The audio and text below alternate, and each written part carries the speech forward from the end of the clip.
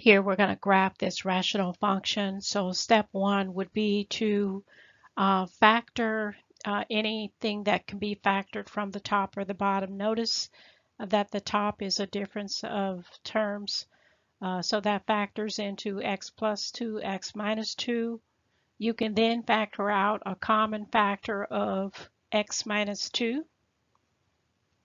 And whenever you have a common factor that factors out of the top and the bottom, it is where a hole is going to be present in your graph.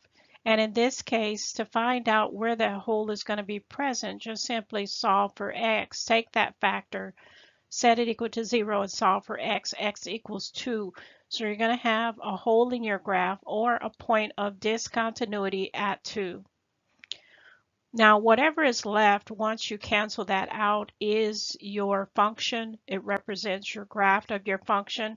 In this case, what's left is x plus 2, and that's just merely a linear equation that has been shifted up 2 units. So once we graph our function, it's going to look like so. So this one sort of went from a rational function to end up being a linear function once the common factors were canceled out.